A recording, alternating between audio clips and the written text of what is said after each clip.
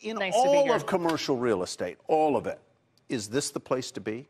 Data centers? This is absolutely the place to be. When you think about the trends that are unfolding within artificial intelligence and the impact that's going to have on demand for data centers, the growth is going to be more robust than anything we have seen over the past 2 decades. So how much, quantify that for me, how much growth are we going to see? If we're at X now, we're going to be at X times by when?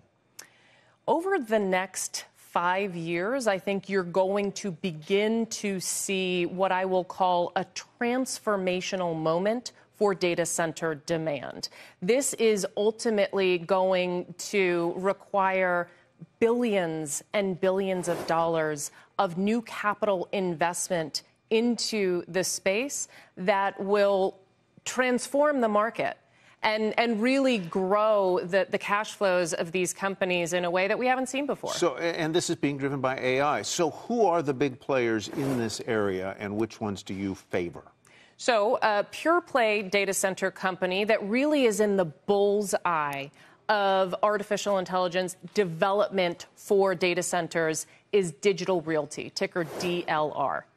Digital has grown significantly over the past 20 years. They IPO'd back in 2004, and since their IPO, they have grown at about an 18 to 20% CAGR. Whoa.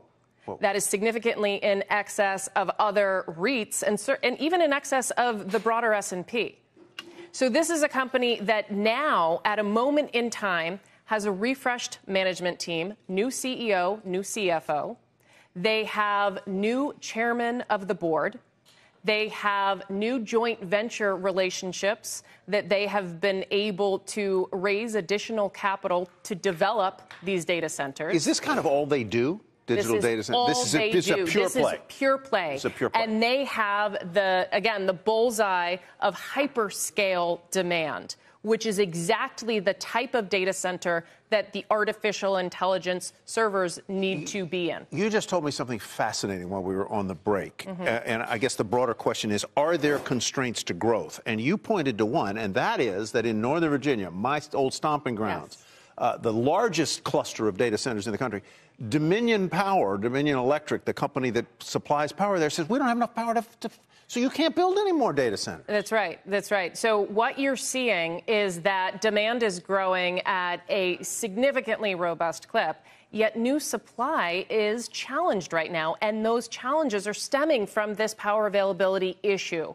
which is why the underlying need for infrastructure and transmission of power is so important when thinking about really delivering upon these AI goals.